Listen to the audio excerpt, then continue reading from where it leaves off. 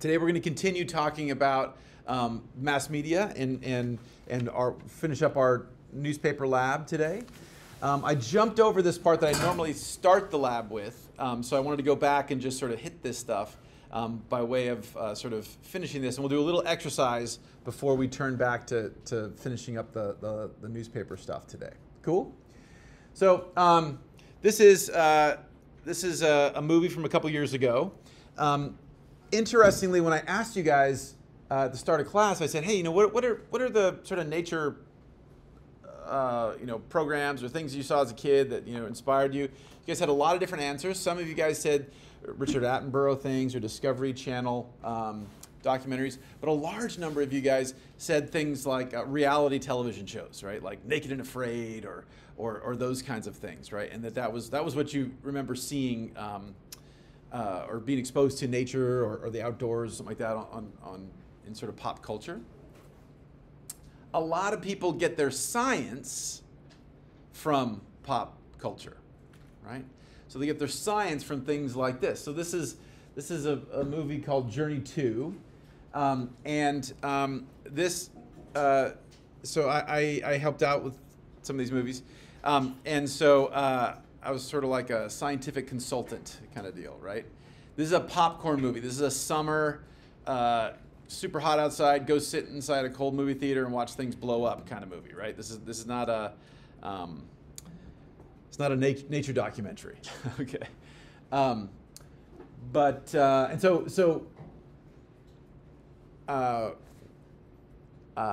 we try to incorporate some conservation ideas in here, right? Doesn't always work because it doesn't really fit with stuff, but there are issues related to gigantism and things of that nature that happen in nature when critters disperse and arrive in, say, an offshore island, but they took liberties with stuff, and so they made it real crazy. So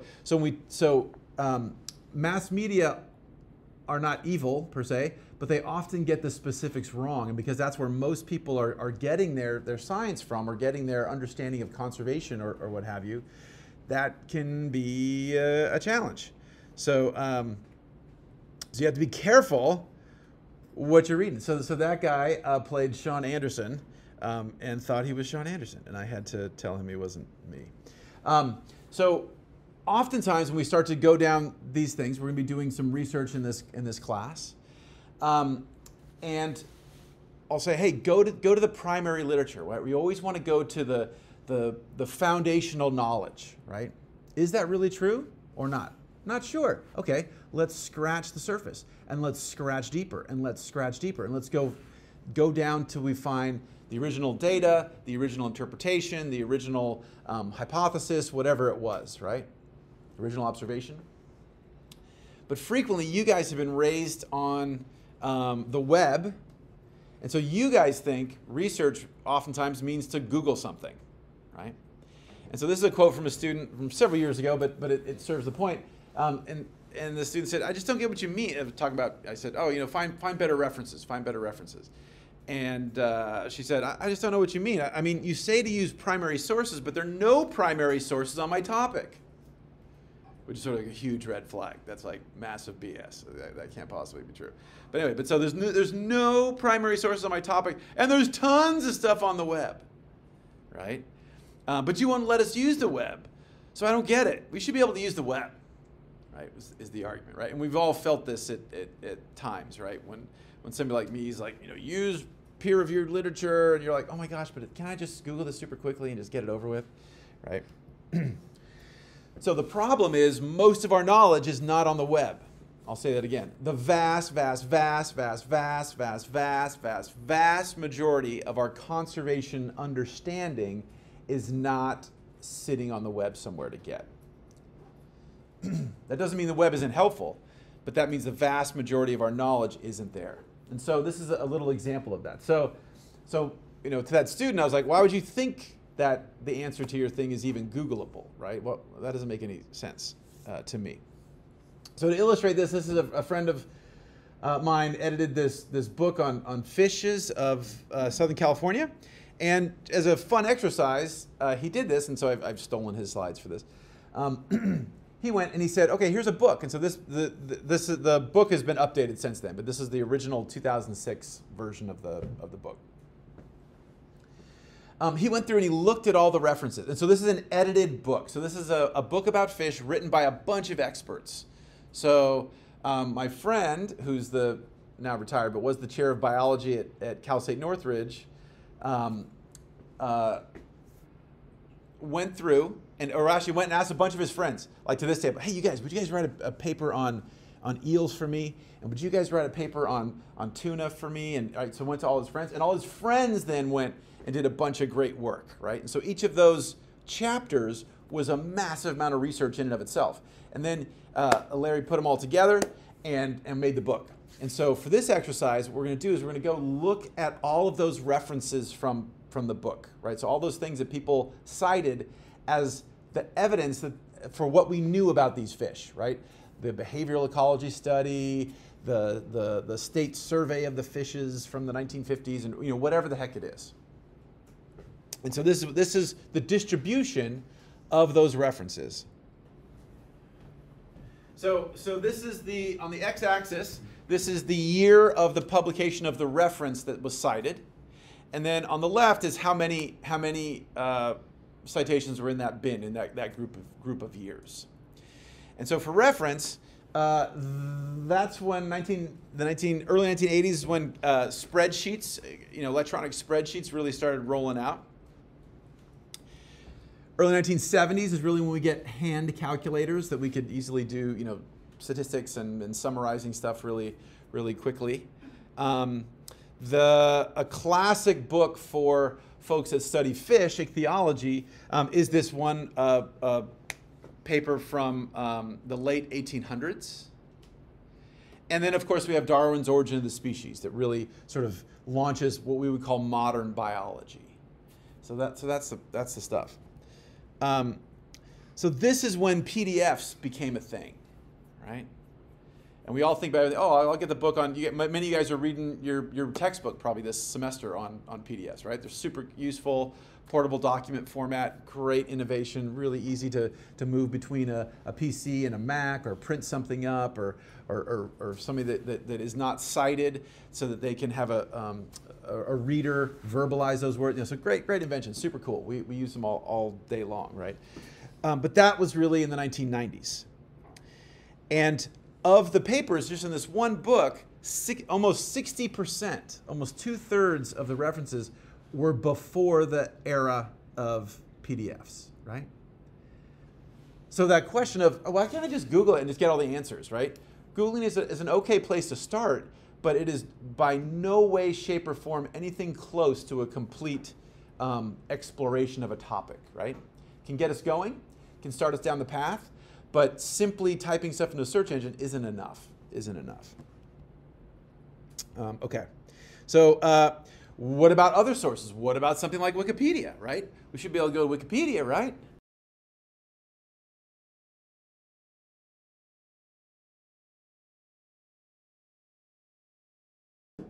Okay, so that was a comedy skit from quite a long time ago, almost 15 years ago now.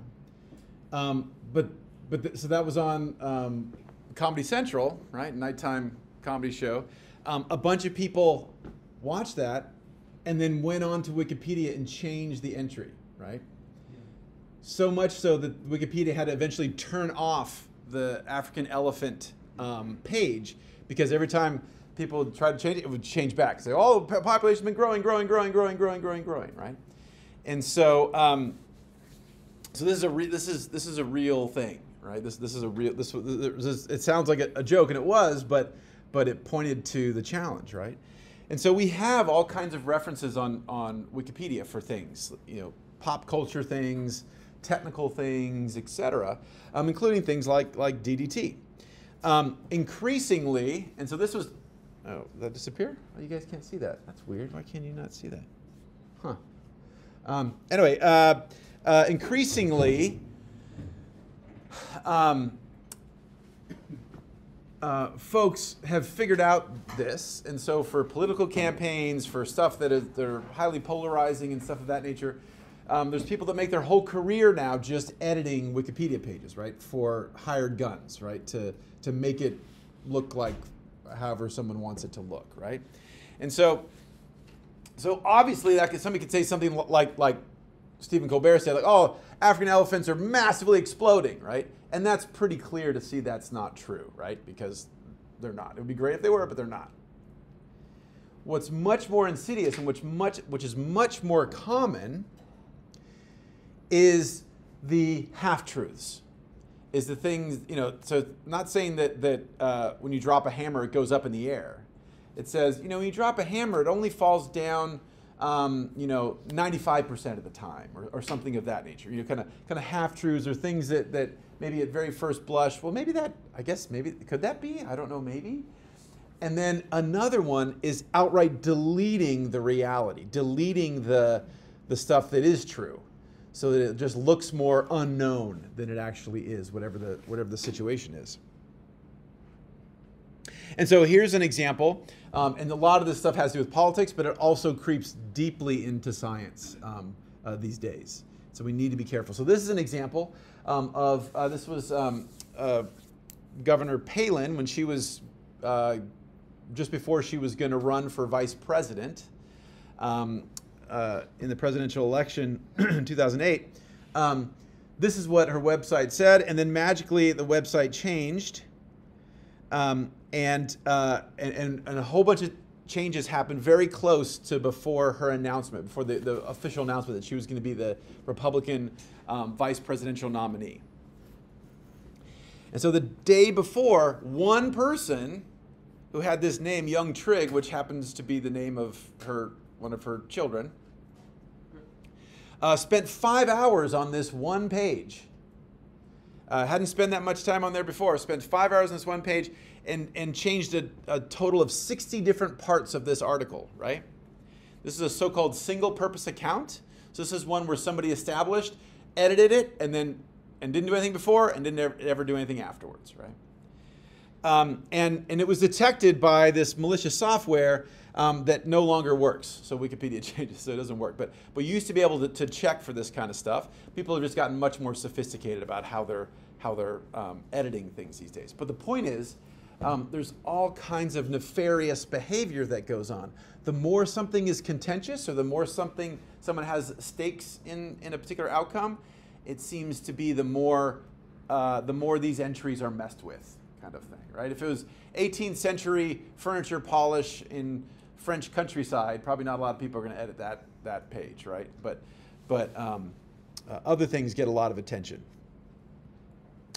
And so, and this is an illustration of that sometimes people add on the left. Sometimes people add things, keep things in there, add to stuff that's not correct. But most of the problems come with people deleting or partially deleting stuff, and that goes from everything from, Israeli-Palestinian contentious things to economic things to conservation things. So let's do a little exercise. Let's do a little exercise right now. So, so I want you guys to open your browser. You can do it on your. So I have a survey. I want you guys to use the survey, but what you're going to do is, let me describe first. So you're going to do, so first we have it, it's in our module right now. I'll blast it out to everybody in a second. But we have a survey. So the first thing is you can log on, say your name, and then you're going to type in 2 or 3 sentences just about what you know about DDT. Don't Google it, just from memory. If you know, something about DDT, something about birds, whatever the heck, right? Type that in. Next, you're going to go to your browser, okay? So what I want you to use is I want you to use a clean browser, meaning if you have Tor, use Tor. If you don't have that, if you just have Chrome or whatever, turn on your incognito mode, okay? So the idea is we want to have as much as possible no memory of, or no, because some of our browsers learn how we like to look at certain things, and so instead of getting a generic grab of what's on the web, increasingly they try to focus as to what we think we want to see. So do as anonymous a search as you can. What I want you to do is just type in these words, DDT, eggshell thinning in science, and then see what comes up. You're going to copy the first link into the survey, and it's going to say, hey, what website did you get? Put that website in there. And then spend 30 seconds or so looking at that website.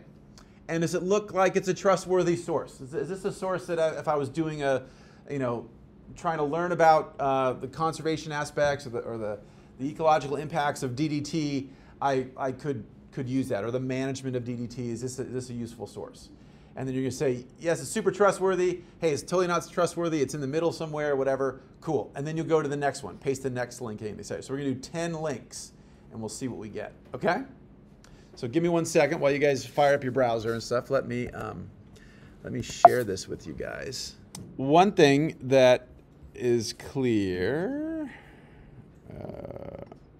is So, well, you guys tell me. Yeah, so what'd you think? Did you find good sources, bad sources, intermediate sources? What'd you find? Mostly good sources, huh? What's that? Mostly websites that were .orgs. Okay, cool. I had like half and half. I had a lot of really good ones from like EPA and like publication, like JSTOR and a bunch of other ones.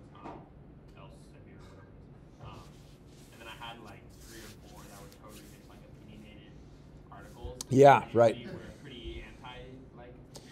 Right. So some good stuff in there, absolutely, but also other things, right? So if we look at I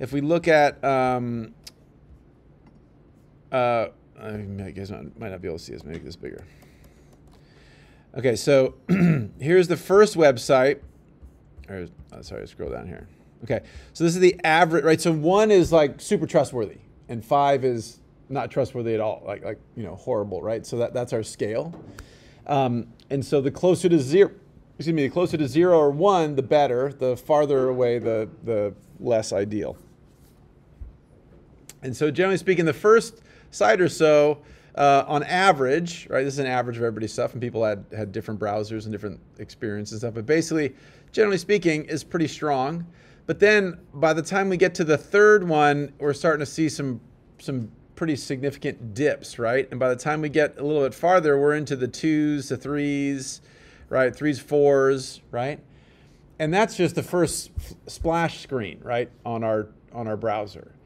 So so good stuff, but you have to be really discerning. And so just like you guys were saying, yeah, there's some good stuff, but then all of a sudden this other stuff creeps in, right? This other stuff like the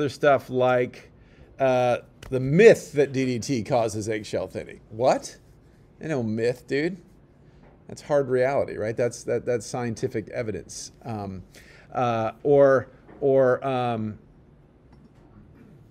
Or this one, Reason magazine, which Reason, sounds good. Reason, right? What happened to this? Reason, right? Reason is good. Reason is stuff. But if you were to, go through this page, there's some talk about how, well, all the references, or many of the references are before 1980 or before 1985 or something of that nature, right? And the reality is it's because it seems to have been a super obvious pattern and very clear and very, very conspicuous in terms of the statistics and the effects. So I suppose we could constantly be repeating experiments all day long, but it's sort of put to bed, right? But yet this is a common tactic, which is, hey, do we really know what we know? And of course, it's helpful to always make sure we're questioning, right? It's healthy to have some skepticism. You should all have skepticism about the stuff I say, everybody says. But clearly, in a lot of these conservation issues, that's weaponized, right? So it's not just honest, hey, let's take this with a grain of salt. It's, oh, well, you really can't trust that. When I asked you guys what made something trustworthy, this is just a quick word cloud. But so what I've seen here, I see talks of effects. I see talks about published things here and references, trustworthiness, that kind of stuff. So those are keys. So when you look at some random web page, tell me, how do you guys, or whatever, why do you trust it or not trust it when we get some source that you Googled? When I'm reading it, if it sounds very opinionated or like left or right, or the tone of it is very negative, I won't trust it. Okay, so if it seems to have a clear agenda, maybe we wouldn't trust it. Okay, cool. Okay, so where is the support for the evidence? So here's an assertion or claim. Where is the support for that's really actually happening, or that's how it normally happens, right? So references are key. Good. Anything else, or other things you guys use? If it's published by like a credible school. Okay, so a reputable source, so something we've heard of, New York Times or an academic journal that has peer review, something of that nature. If it's some totally random blah blah blah site, maybe we're a bit more skeptical of. Like websites with .edu or .gov, I feel are more reliable than some other sources. Okay, so public agencies or universities, more reputable, not perfect by any means, but a clue to more a higher level of trust, sort of from the get-go, or you're assuming that's a higher level of trust from the get-go. Okay, cool. I'd be wary of like any biases that might come about, whether it is like scientific. About this website here. What do you think about this guy? If it has paid ads, I would not be likely to trust it. Right. So ads can be. Everybody seems to have ads these days. Unfortunately, New York Times has ads, and Los Angeles Times has ads and stuff. So generally speaking, government websites, generally speaking, don't. But most other, oftentimes websites have stuff. Let's do this one.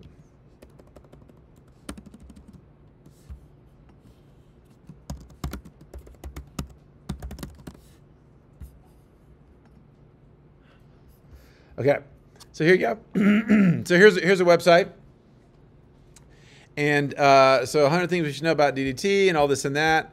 Have some background here, historical background, 1955, blah blah blah, chemicals, blah blah. Reference Africa news, references of W. Norton and Company, Journal of American Mosquito Control, 1988. So does this look like a reputable source?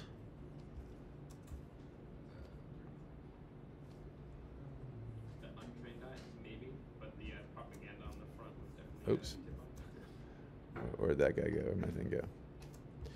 Okay, so Caleb said maybe it looks okay, but there's some weird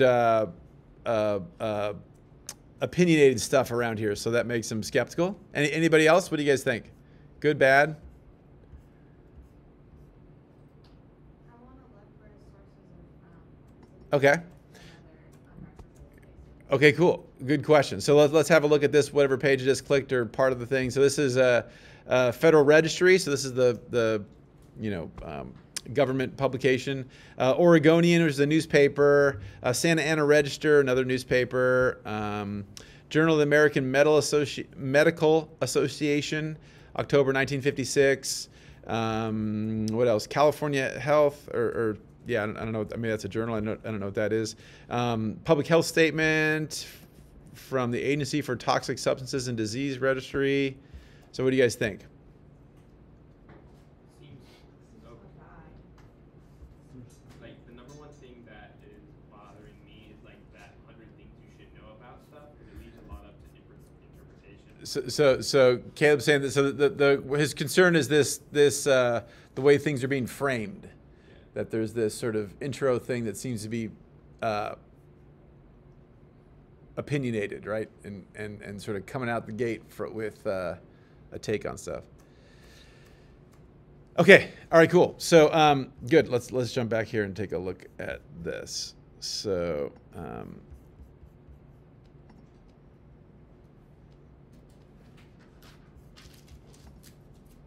Yeah, so this is that website we're just looking at, right? This is another one of those ones that doesn't show up in the first website, but it's in the top several of many folks when you get it.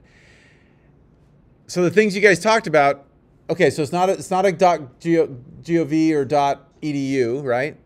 But it's got references, right? And it talks about stuff. So all those things are great first steps. Does it have references? Does it seem particularly opinionated? But that is not enough. Let me say it again. Everybody look at me. That's not enough. Because someone says something and then throws a reference up there, that doesn't mean they're properly quoting the reference. That doesn't mean they're properly, or maybe they're doing a quote from that reference, but they're leaving out a huge other bit of it. Remember we talked about omission is the most common thing, right? So yes, that reference said that, but maybe the reference also said that DDT wasn't as bad as people said it was. However, it's killing 1 million birds a year or something of that nature, right? But they just say it wasn't as bad as we said it was, right? So in this particular case, this website was put together by this gentleman who is, I would say, not an honest actor, not someone who's interested in having a debate or having an informed discussion about DDT and conservation, that kind of stuff. So we've known about eggshell thinning since I've been alive, basically. It's quite a clear link. So this is one of the classic papers, 1971. We have a massive legacy. The greatest concentration of DDT in the natural environment is here in Southern California, just off of Los Angeles. It's there because one of the largest manufacturers, a chemical synthesizing plant, was in this part of Los Angeles.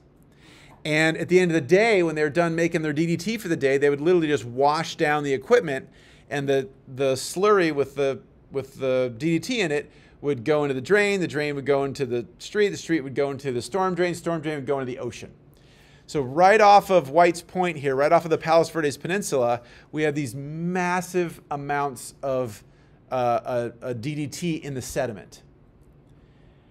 And that's a huge problem, right? And so the levels are problematic. We'll talk more about that later. But that's not what's discussed here, right? That's not, we're not looking at the whole entirety of the issue. When people criticize a lot of our conservation issues, they'll pick one particular dimension, one small dimension, one subset, and they'll harp on that one particular thing. So in this case, this guy is, well, there's lots of words we could use for this person, but they're mostly not nice. So this person is a bad actor. This person is not about trying to engage in objective exploration of truth and strong debate. He is a shill for various companies, right? And people like him exist to confuse you, to actively sow confusion, not to have debate, not to have some, we're not sure if we should go this way or that way, but to actively make you go in the reverse direction. And so here's a few examples of the kind of things this guy says. 1999, when this one guy passed away, this one climate change researcher, he said, scratch one junk scientist who wasted billions of dollars, right? Which is a pretty a-hole thing to say when someone passes away.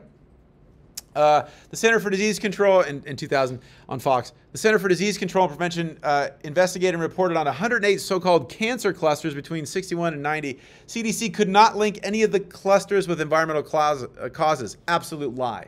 Straight up lie. There is no scientific way explaining how humans developed. Also, not true at all. It's called evolution. The Earth has, and then in 2018, the Earth has supported abundant life many times in the geological past. When there are much higher levels of carbon dioxide in the atmosphere, it's quite likely that future generations will benefit from the enrichment of Earth's atmosphere with more carbon dioxide, right?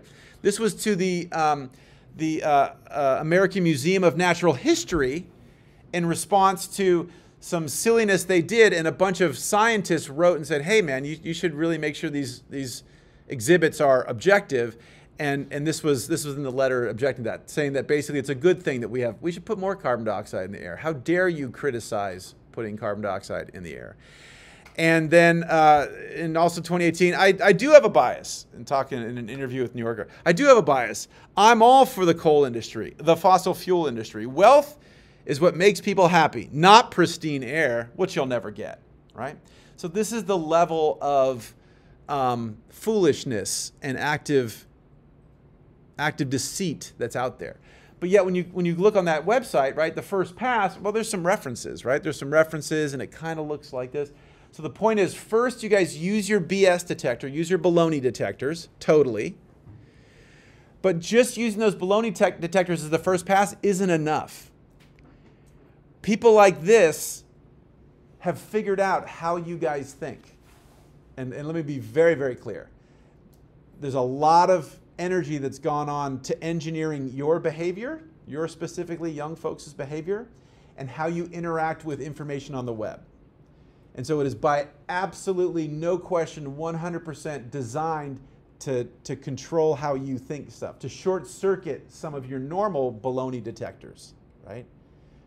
So throw in some references here. Many of the references that he cites actually on his website actually say DDT is a bad thing. We should not be putting DDT in the environment, but he doesn't say that, right?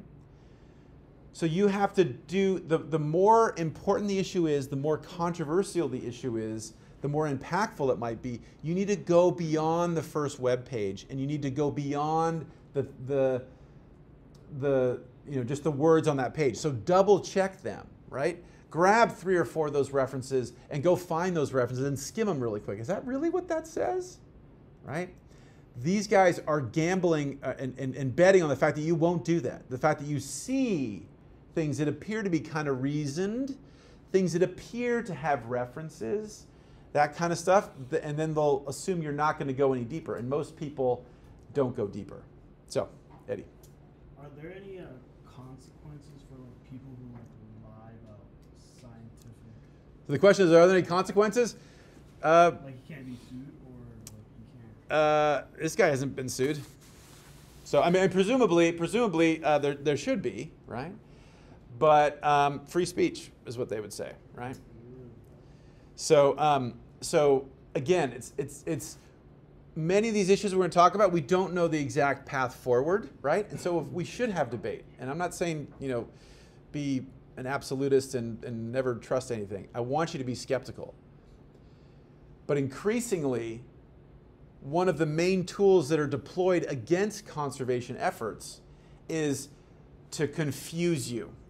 Confuse you, make you think you don't know what you know, right?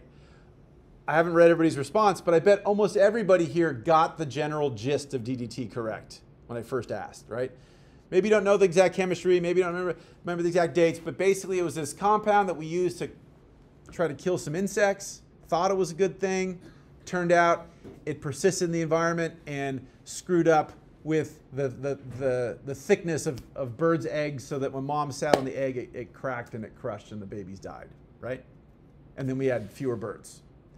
There's a lot more complexity to that story, but that's the main nut, right? That's not talked about in these websites. That's not the story. They want to talk, well, let me tell you about the confusion. Let me tell you what we don't understand. Let me tell you about this and that. Increasingly, they'll use arguments. So now a lot of you guys believe in social justice and are interested in environmental justice and this kind of stuff. So they'll throw those arguments out at you, right? They'll say, oh, these poor folks in Africa, they need DDT, otherwise they're going to get malaria or something, right? Not talking about the fact that this DDT also causes problems with their health and this and that, right? But they'll use all of these hooks to make you think, well, maybe, I'm not sure, right? So for all the stuff in our class and for all the stuff going forward, when we're dealing with these issues, right, you have to be the responsible one. You have to be the one that has scratched beyond the surface and have your evidence, have your support. Whether it's for a paper we're doing in here, whether it's Thanksgiving with your crazy uncle, and you're talking about stuff, whether it's some ballot initiative you'll vote on 5 years from now, whatever, right? Make sure you have the evidence to support that. And that's a fantastic practice to get used to. Okay, so and now we have our, and so that was a little bit about some Googling stuff. Now we're gonna finish up our Los Angeles Times survey stuff. Cool. And any other quick questions about that, or any other reactions or thoughts about the DDT Googling stuff? There. What do they gain from going against what people say about DDT? Okay, so the question is, what do folks that are actively trying to trick us, or actively saying coal is good or DDT is good or whatever? This gentleman makes hundreds of thousands of dollars a year, if not more, being paid by entities that benefit from DDT in this case. So chemical manufacturing groups, and increasingly folks that are interested in spreading falsehoods are sort of part of a increasingly amorphous group. So it used to be very clear. It used to be so this guy used to work for the tobacco companies, right? And all these techniques were first developed well, not first developed, but really perfected for the first time in the 60s when people started saying, oh my God, smoking causes cancer. And then all this stuff came out against it. And so they were getting paid from the tobacco companies originally. They figured out how to do this, and then when we started having pollution regulation, they started being hired by the polluters. And so they're making bank. And that's still generally the case, but increasingly in the last 10, 15 years or so, there's this weird cancer that has grown up that is this sort of just anti-science, like period, anti-science. And so increasingly these folks are not supported necessarily by a evil corporation that's behind them or something like that, but increasingly social media.